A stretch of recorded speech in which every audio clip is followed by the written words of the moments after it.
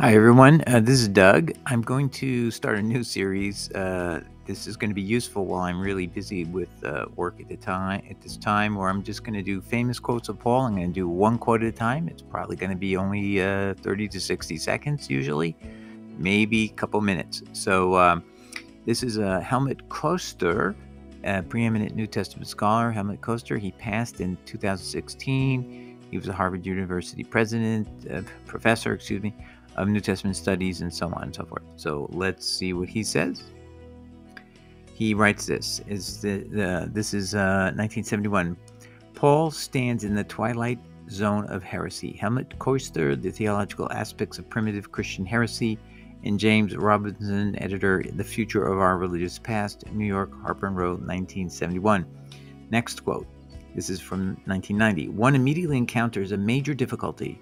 Whatever Jesus had preached did not become the content of the missionary proclamation of Paul, nor of the churches from which his proclamation took its origin.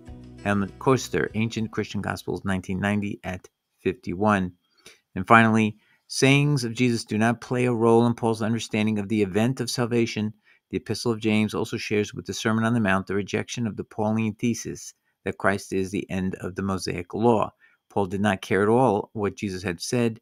Had Paul been completely successful, very little of the sayings of Jesus would have survived.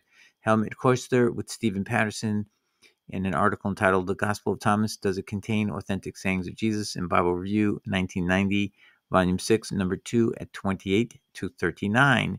So I hope this was helpful, giving you a perspective of a scholar who is objective.